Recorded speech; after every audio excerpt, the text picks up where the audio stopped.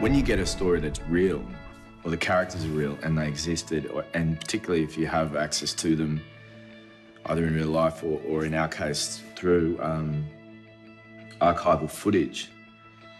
the game is completely different. It's not about creating something from nothing or kind of making choices intuitively. It's about suddenly you're on this road that's specific about,